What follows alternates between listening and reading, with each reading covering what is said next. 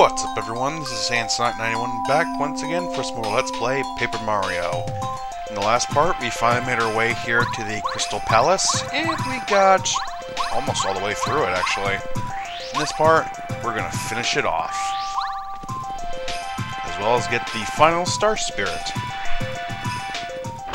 Surprisingly, it wasn't too long ago that I actually started this LP off. Kinda sad to see it end so soon. But then again, the Mario RPGs aren't kind of infamous with being very short games, so that's kind of depressing. 1 second. I actually forgot something that I could have done a bit earlier in one of my in the last part, I believe. Either I'm wrong or yeah, it's not this wall. It's a different wall. It's a wall that you have to bomb in order to get a very special badge. It's good for some people, but I tend to really overlook it because it's not really good for someone like me. Okay. Thank you. I believe it's through this door. And of course we got more of these things to deal with. Good thing I restocked outside. Otherwise I'd be in a lot of hurt. And we shouldn't be too far off from getting... Yeah, we are kind of far off. We're about halfway to another level.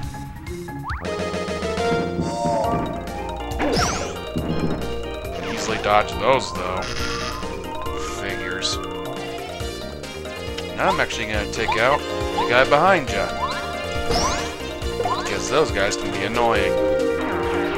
And there's no sense in wasting 3 extra FP on 2 guys that are just going to die next turn anyway. So it's good to know how to conserve your energy and your flower points.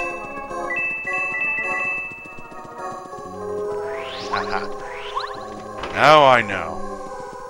It's this wall. Just go over here, put bomb it down, and it blows up the wall. Haha! Gotcha, you mother humpers! Oh boy. This does not look good. I don't know why these guys are so resilient. Take you guys out one at a time. Seriously, it took 21 hits to take them down?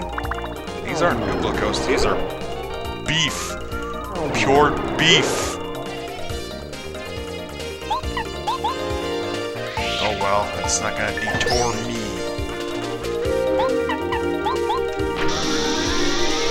Might as well hit most of them at once.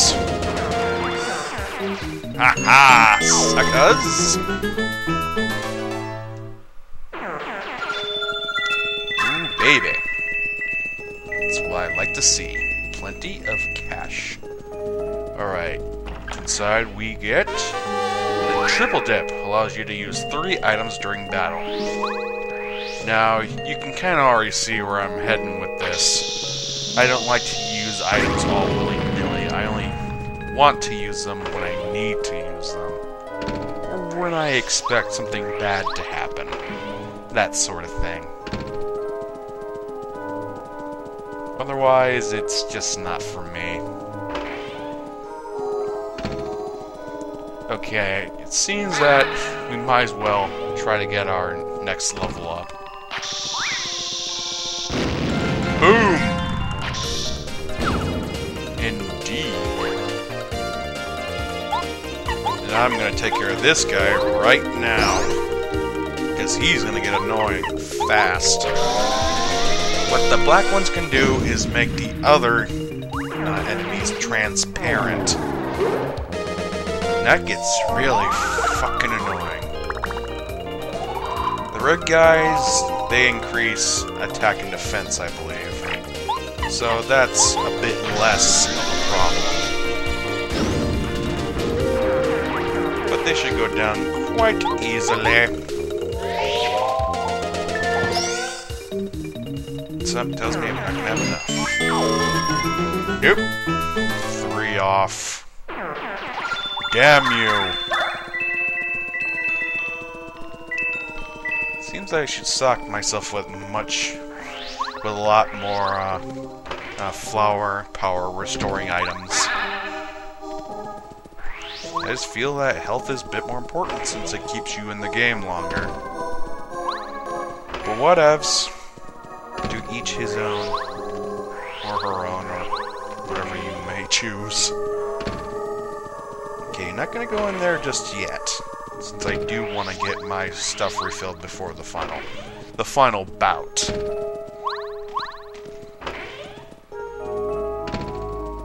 Really, all we need to do is just kill one more enemy. Damn it! Ouchie Baba! This is not gonna end well, I can just tell. Well, I was saving this, but I might as well use it. Time for a little bit of a star shower. I'm gonna use the last of the MP to hopefully take these guys out. I don't need to take care of the white Magikoopa though. He's just gonna, whine like a chicken shit. And I'm gonna level up. That means more badge points. Always use more badge points. Okay, I think now we're ready to take on the big bad of this place. Let's spawn more happy flower. I still don't know if the happy badges stack at all, but I'm pretty sure that they don't. Otherwise, I'd call them broken. You know, getting 2 HP per turn and like 2 FP per turn seems kind of, you know, cheap to me. Oh, here we have a puzzle room. It's not that difficult. Just move the rhinos, I guess they're called, over to the different colored squares. And they'll say the exact same thing every fucking time, so don't bother.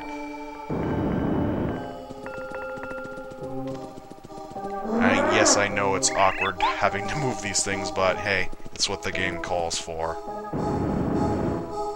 You just have to move them in the right direction, and you should be able to move the statues accordingly. It's not at all difficult. And just move him this way. And they had to make all these different sprites with them, facing all the different ways. Kind of weird, but whatevs. In we go. Here's a heart block and the save point, just in case you need it. I'm not going to use it because I don't need it. Who do you think, genius? Say hello to the Crystal King.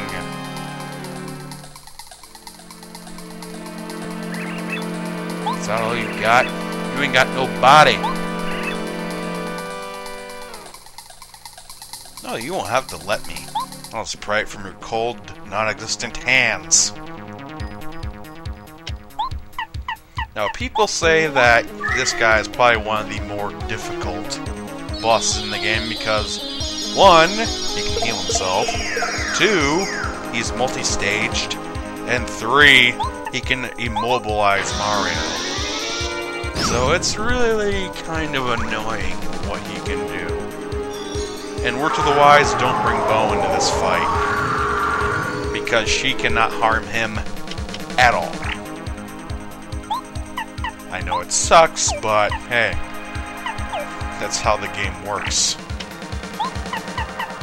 I believe how he heals himself is that he uses his 3 little crystal bits up there to, you know, heal himself, much like Huff and Puff does. So the main priority is just to get rid of these guys first. For that, you might want someone like Paracury or Lackluster rather. Because they can attack multiple enemies at once. And that's the move you can use to immobilize you. Luckily, if you're packed like I am, you won't have that hard of a time.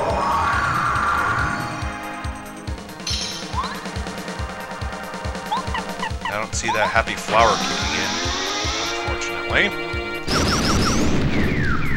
Really come in handy right about now.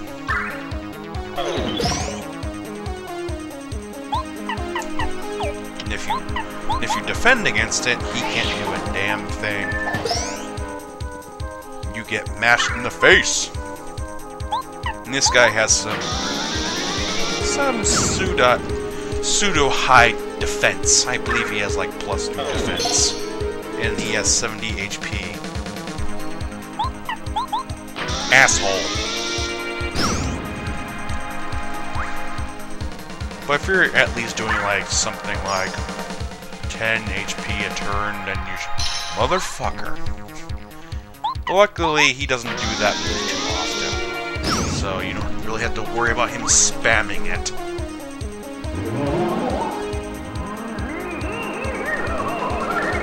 Now he does this. He makes copies of himself.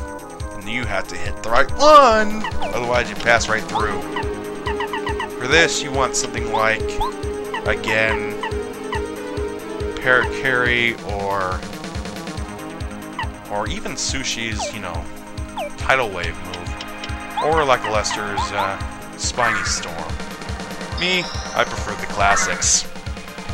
Sure, it seems kind of a waste to only hit one guy, but it's a guaranteed hit.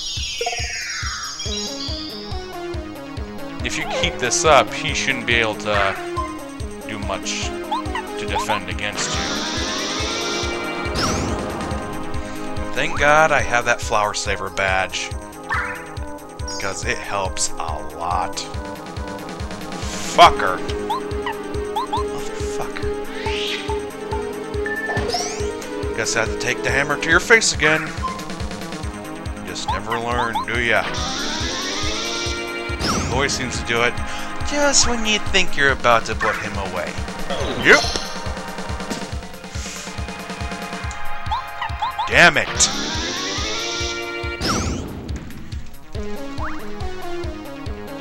So you can kind of see why people hate this guy.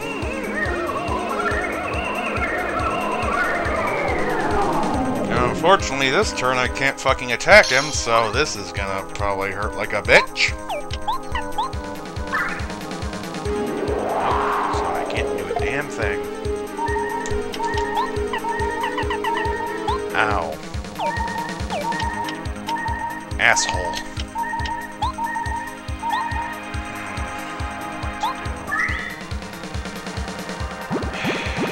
I gotta heal myself. Otherwise, I'm not gonna last. Poor Bombette still can't do anything. With him continuously doing that, that's not gonna be pleasant.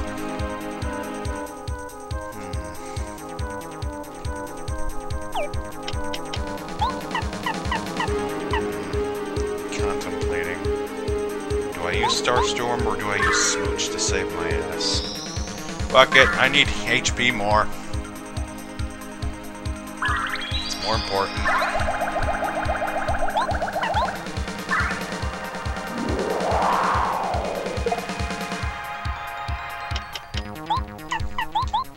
I have no idea how the hell to dodge that. Time to chug some syrup. Always pays to have the refund badge on. And now the pain can finally commence. Jackass. Up he goes again.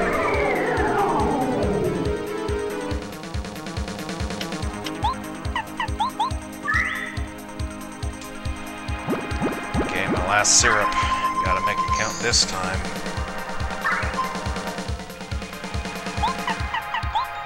I should probably just switch over to someone with aerial combat skills, like Paracarry. Or, better yet, like a Lester, because his multi-hitting attack doesn't cost too much. Rick! Then again, he doesn't have the attack prowess of the bomb ability.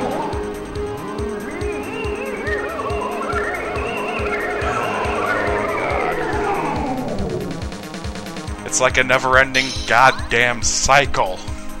It just doesn't stop. Heard somewhere that if you use the fire shield badge, then that might actually help you against the ice attacks, but I'm not too sure. Not today, you son of a bitch. You're getting a hammer to the face. You're gonna like it. Sweet Bippy. That was annoying. But we beat him. Son of a bitch. Melt away, you icy asshole.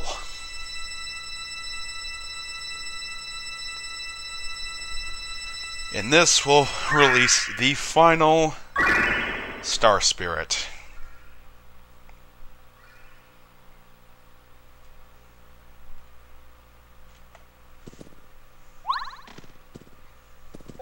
Now it's time to meet the ever cool-headed Kalmar.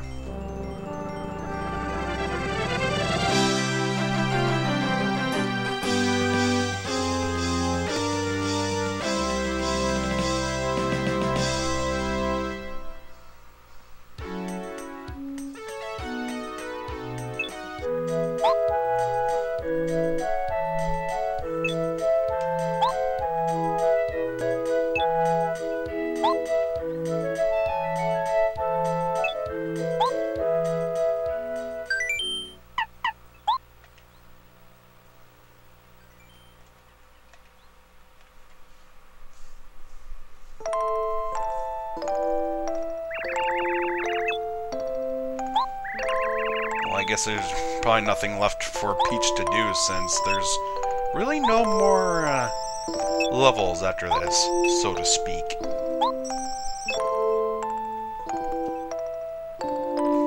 But very little you have done. You suck.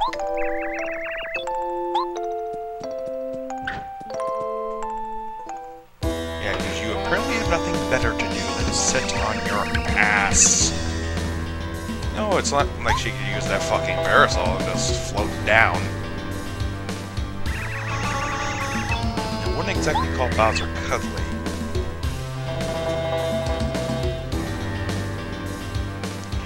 Bowser, this is where you start getting...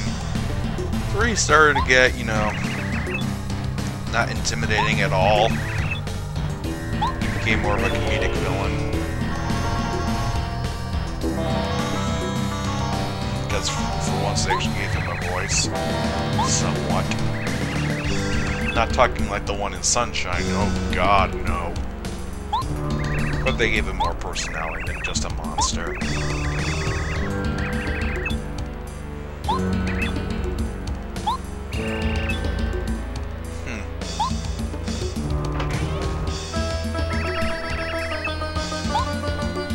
Some people just never learn. There's no such thing as invincibility when I'm around. Except when I get a star move. Oh, really? Genius troop you have here, Bowser. Real geniuses.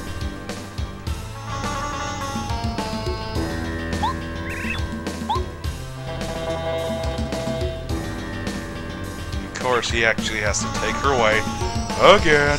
This time she's actually in a room, and they pulled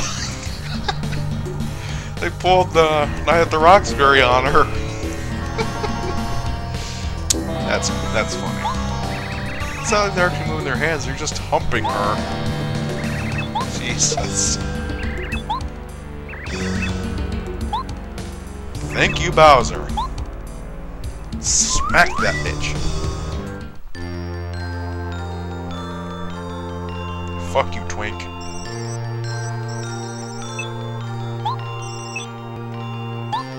Yeah, I've noticed. Finally, all 7.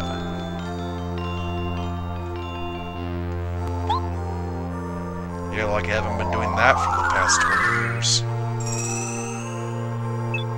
Now it's time for our final star power.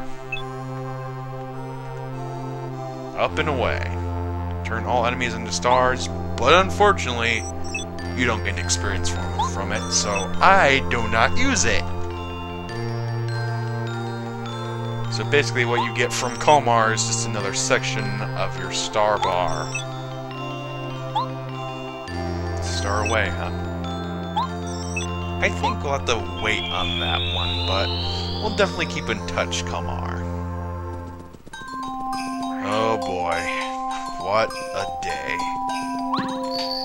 Healing! I guess I already get healed. Bah. Whatever. Ending another video in the same damn spot as I have for the past, what, 3 videos. This is gonna do it for today, so next time in Let's Play Paper Mario, we're actually going to start doing the rest of the side quests before we get our asses back to, you know, defeating Bowser and saving the world. Same old, same old. So I'll see you guys next time. Peace out.